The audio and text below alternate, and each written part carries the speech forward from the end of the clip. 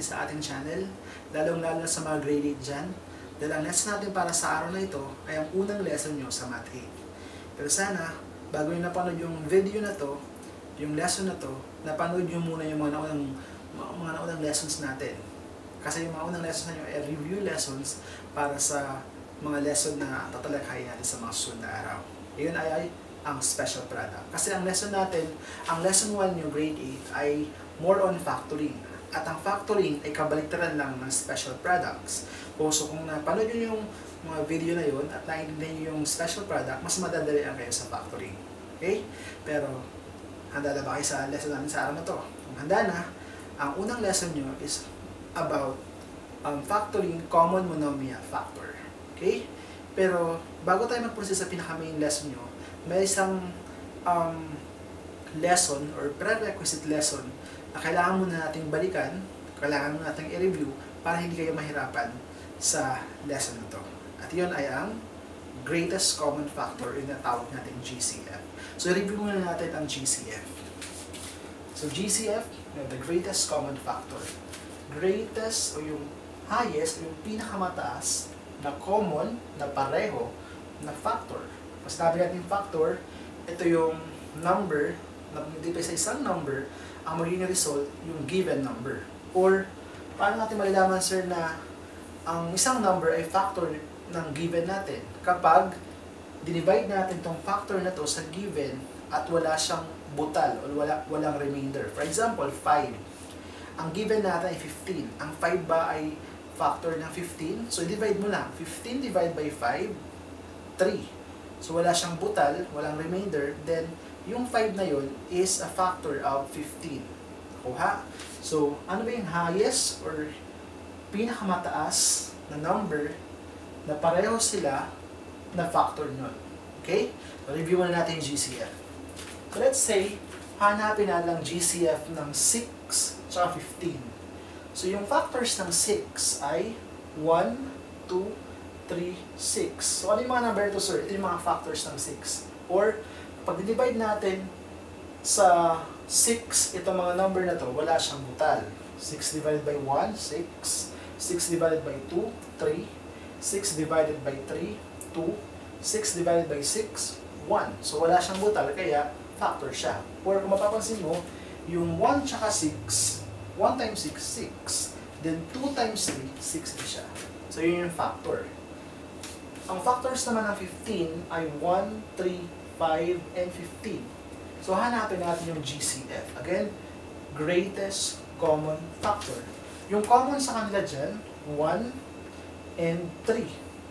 Pero dahil sinabi dito, greatest or highest, yung pinakamataas, at piliin natin yung pinakamataas na number. So, ang pinakamataas na number na magkapareho sila ay 3. Okay? So, therefore, si 6 tsaka 15, ang GCF nila ay 3. Ako ba? Another example. Ano naman ang GCF ng 9 tsaka 18? By the way, itong GCF sa elementary ito pinag-aaralan.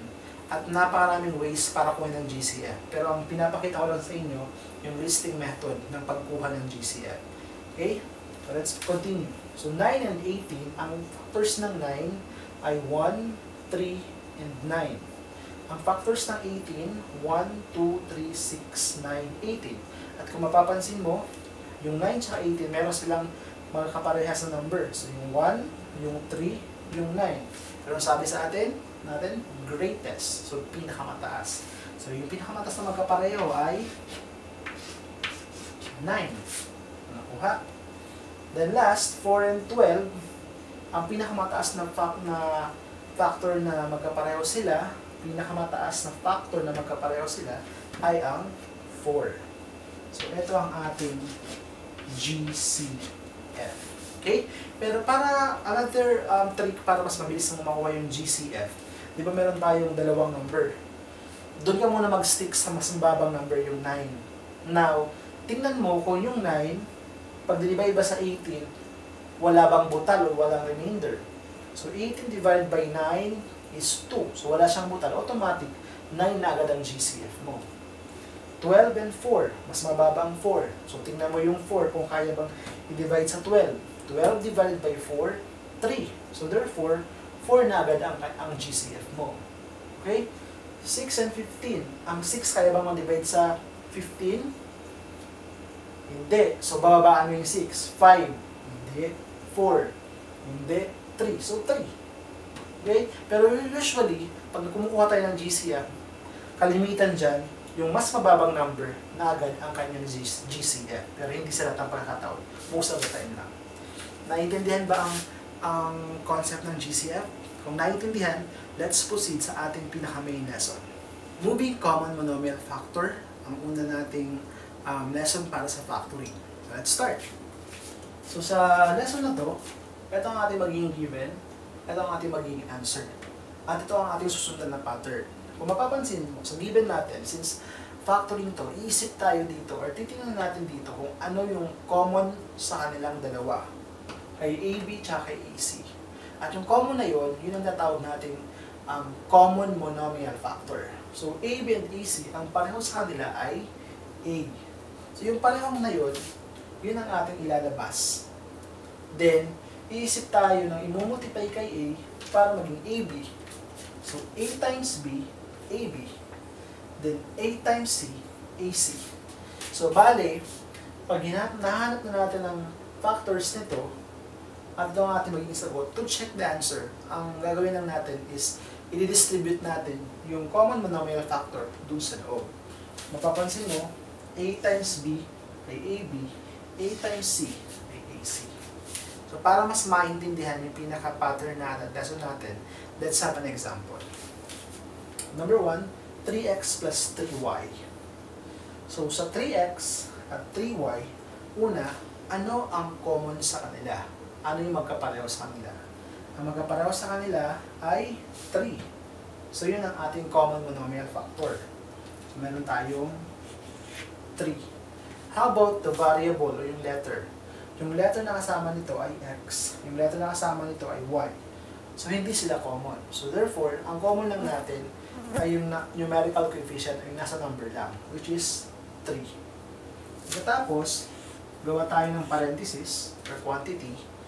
Then, isip tayo ng i-multiply kay 3 para maging 3x. So, of course, we have x. 3 times x, 3x. Pero kung ayaw na multiplication, pwede division. 3x, i-divide mo kay 3. 3x divided by 3, magiging x na lang. Okay? So, since positive to or plus, okay na natin yung plus. Ngayon, ano yung multiply natin kay 3 para makuha yung 3y? So, y. So, 3 times y ay 3y. So, ito ang ating final answer. Again, to check if your answer is correct, distribute lang. 3 times x, 3x, 3 times y, 3y. Then, ito ang ating pinakasagot. Hindi pa ganun kahirap yung first lesson natin, ay yung first example natin. Let's have another example. 2x squared plus 8x. So, unahin muna natin yung number, yung 2 tsaka 8. Hindi sila magkaparehas. So, gamit tayo na tawag natin GCF. Ito mabilis lang kasi parehong-pareho. Automatic siya yun. Pero pag hindi magkapareho, gamit tayo ng GCF. So, ano ba yung greatest common factor ni 2 tsaka 8? Diba, tinuro ko sa inyo? Puntahan nyo muna yung mas maliit na number. Tapos, tingnan mo kung kaya mo ka-divide sa 8. So, 8 divided by 2 ay 4. Walang butal, walang remainder. Therefore, ang 2 natin ang magiging GCF natin. Okay? Next, puntahan naman yung letter, yung variable. X squared tsaka x. Ano naman ang common sa kanila? Of course, common sa kanila ang x. Okay? Pero titignan mo sa exponent naman. Ang exponent nito ay 2. Ang exponent nito ay 1. Pag wala, 1 yan. Ngayon, pag pareho yung letter natin, ang kukunin mo sa kanila ay yung letter na yun na may mababang exponent. So, magiging x. Kinuha natin yung nandito as our common monomial factor. So, 2x na ating common monomial factor. Then, drawing tayo ng parenthesis. Now, isip tayo ng i-multiply kay 2x para makuha natin si 2x squared. So, meron na tayong 2. Meron tayong 2. 2 times 1, 2. Pero paano naman nakuha si x squared? I-multiply natin kay x. Very good. So, 2. Again, pag wala tayong kasamang number dito at number dito, automatic yung 1. So, 2 times 1 is 2. Then, x times x. Pag nagmumultiply ng letter or variable na magkapareho, copyhin yung variable, add the exponent. So, 1 plus 1, kaya siya naging 2. Next, so plus. Ngayon, ano yung multiply natin kay 2 para makuha natin si 8? Yun ay 4. Or, ano yung multiply natin kay 2x para makuha natin si 8x? Yun ay 4. 2x times 4, 8x. Kaya ito ang ating magiging final answer. To check if your answer is correct, multiply na pabalik. 2x times x, 2x squared. 2x times 4, 8x. So ito ang ating magiging final answer. Okay? So last, medyo mahaba naman. 12x cubed minus 18xy plus 24x. Medyo mahaba. So, unahin muna natin yung number. So, 12, 18, 24. Ano ang kanilang GCF? Okay, o ano yung pinakamataas na number na kaya makalibay sa kanilang tatlo? So, ang technique, hanapin nyo muna yung may pinakamababang number. So, 12. Ang 12, hindi kaya makalibay sa 18 at 24, diba? So, bababaan natin. 12, 11, hindi. 10, hindi. 9, hindi. 8, hindi. 7, hindi. 6.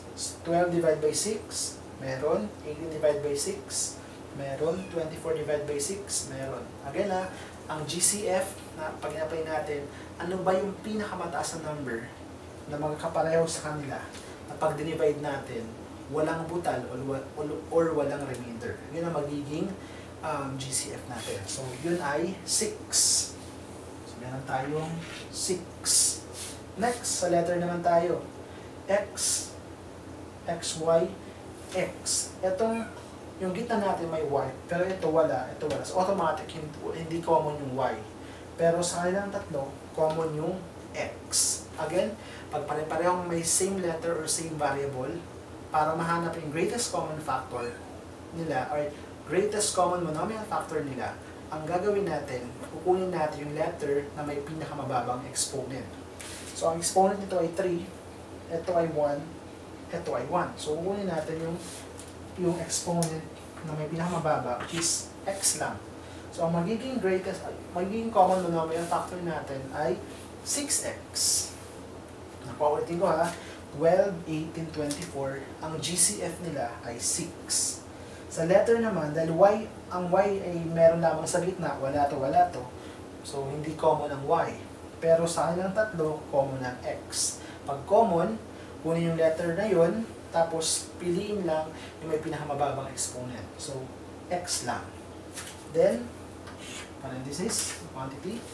Anong number ang i-multiply natin kay 6x para makuha natin si 12x cubed? So, unahin mo natin yung number, 12. So, ano yung multiply natin kay 6 para maging 12? We have 2. Or para hindi mahirapan, 12 divided by 6, 2. Next, same letter, divide natin. Pag parehas ang letter, di-divide tayo, copy the letter or variable, then subtract the exponent. 3 minus 1 ay 2. Or, ano ba yung multiply natin kay x na may 1 na exponent para maging 3? So, x pa rin, pero 2. 2 plus 1, 3. Okay? Then, copy yung sign, minus. So, ano yung multiply natin kay 6 para maging 18? We have 3. Or 18 divided by 6, 3. Then, since same sila, hindi natin susulat, then we have y. Next, plus 24. Ano yung multiply kay 6 para maging 24? So, divide mo lang. 24 divided by 6, We have 4. Then, bakit sir, wala na tayong isusulat na letter dyan? Kasi, kung 6 times 4, 24, x times wala naman dyan, kaya magiging x na lang. Okay? So, hindi na natin siya lalagyan. So, ang magiging final answer ay eto. So, check your answer is correct. Distribute lang. Dapat ito pa rin ang lalabas. Nakuha? Sana naiintindihan. Maraming salamat.